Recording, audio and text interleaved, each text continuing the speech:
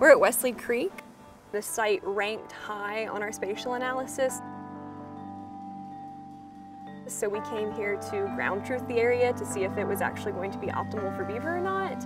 So I'll first start with what this map even means. Red is going to be the best and green is still going to be good. So we'll be checking out all colored dots today.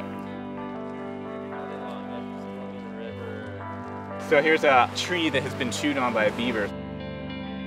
While beavers used to live here, they're not here currently because we don't see any recent evidence. And so that indicates it could potentially be a good reintroduction spot.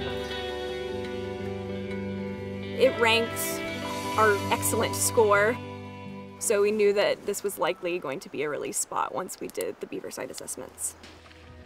We've had quite a few releases here.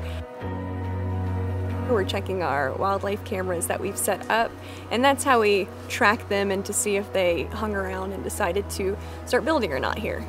Best case scenario, you get a beaver family, you reintroduce them to an area like this, and they start to build habitat, they start to build dams, which then creates fish habitat, improves water storage, so there's water held in this system deeper into the season than it would have been before the beavers were here.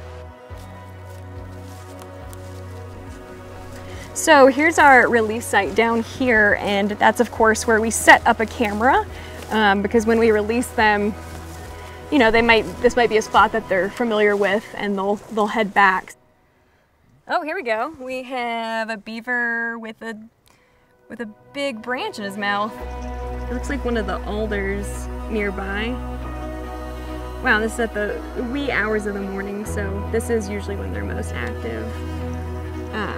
So it looks like he's chowing down on some alder. This is amazing. This is great news. That means they're alive and they're also thriving because they're eating and hopefully staying healthy. In an effort to better understand the impacts that beavers are having on our reintroduction areas, we took measurements before they were released and will collect post-release data once the beavers create their dams and lodges.